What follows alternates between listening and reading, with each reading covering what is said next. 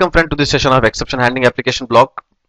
Before I start this session, I would request everyone to look into the logging application block if you have not looked into the video, because the exception handling application block ties up heavily with logging application block when we want to use it practically in projects. So I would request that at least go and look into the logging application block before we start with exception handling. Right. So exception handling application blocks helps us to it gives us a ready-made framework on which we can do error handling.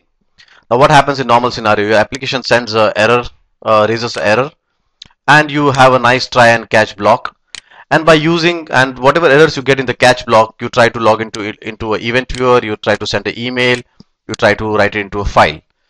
Now rather than what you call coding your own framework from scratch, enterprise application block helps us to helps you to define the framework for the error handlers, right?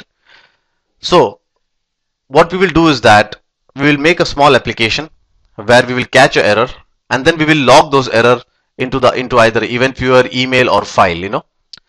Now for logging these errors into these sources, we will be using the logging application block.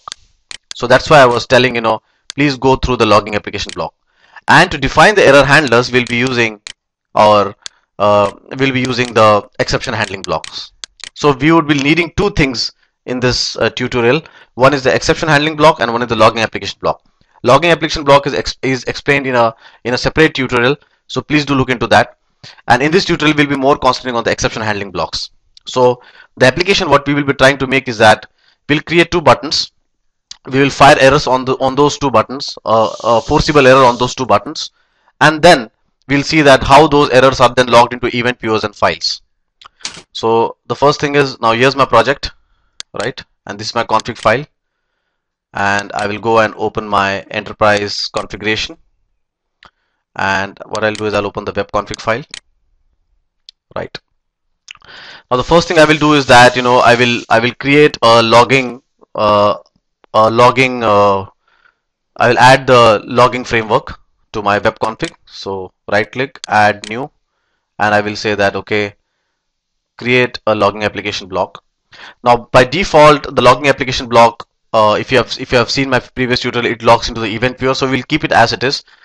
What we'll do is that we'll just name this source as a event log source. So event log source, right? And you need to also define the machine name. So let me define the machine name for this, and my machine name is currently HP, and that's it. So now we have defined our logging application block, which says that this logging application block, that is event log sources, will actually log into the event viewer. Done and done this, now we need to create our exception handling block. So here's I've created an exception handling application block, and we need to add exception policy. Let's name this as policy 1. So I'll say policy 1, and in the policy 1 I will add an exception type. Now what I will do is that I will catch all the generic exceptions raised in .NET. So an exception object is one of the generic exceptions raised by .NET. So I have created an exception. Now I'll say okay, create the logging handler which will actually log, and I'll say in the log category that use the logger defined event log source. And if you remember, the event log source was defined here in the category source, which logs into event viewer. So any kind of error raised by using policy 1 will actually log into the event log. And I would say that okay, my format type will be text, so it will just log it as a simple text and not as simple text. You can also use XML if you want, but at this moment I don't want to make it. I don't want the tutorial to be complicated. Right. Done and done this. Now our web config file has been set. Now you need to refer. You need to refer to two. You need to add two references of enterprise error handling. So one is the enterprise exception handling application block, and the second one is the logging provider, because you remember that logging provider will help you to log to event sources, while exception handling will raise errors. Now you need to just import them. So import Microsoft dot practices dot enterprise library dot exception handling. And second, you also need the logger. So import dot Microsoft dot practices dot enterprise dot logging. Great. Now what I'll do is that, in the button throw, I have only created one policy. But if I want, I can create multiple policies. What we'll do is that we'll create one more policy, exception policy 1. Okay, let me create a second policy, and I'll say this as policy 2. All right, policy 2. And in this policy, what I'll do is that I'll say, okay, in this policy, I will catch the exceptions, but I will not log them. It will just, it will just happen, but nothing is going to happen actually, right? Or else let's do it let's make it more complicated. What we'll do is that we'll create a new log handler,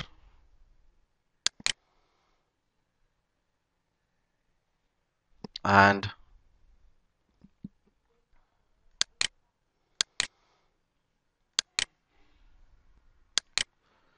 okay, in this policy, what I'll say is that, replace the handler with a exception message saying my message.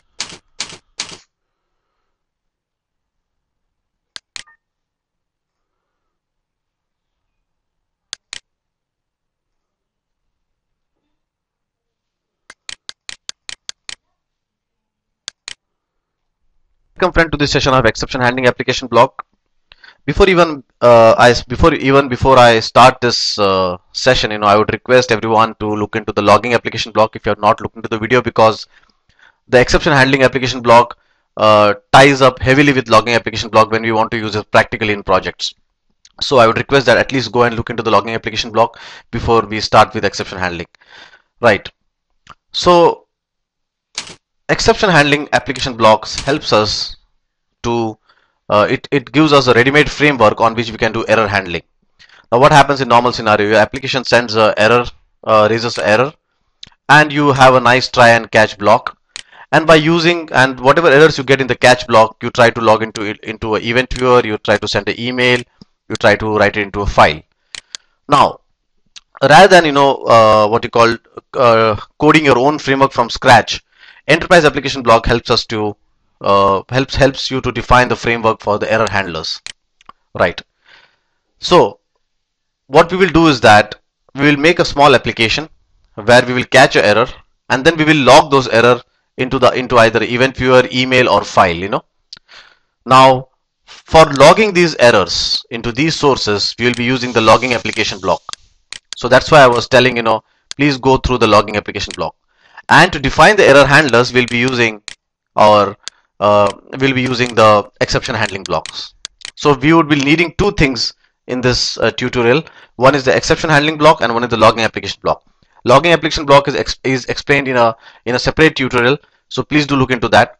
And in this tutorial, we'll be more concentrating on the exception handling blocks. So the application, what we will be trying to make is that we'll create two buttons. We will fire errors on those two buttons, a forcible error on those two buttons, and then we'll see that how those errors are then logged into event viewers and files. So the first thing is, now here's my project, right? And this is my config file, and I will go and open my enterprise configuration, and what I'll do is I'll open the web config file, right? Now the first thing I will do is that I will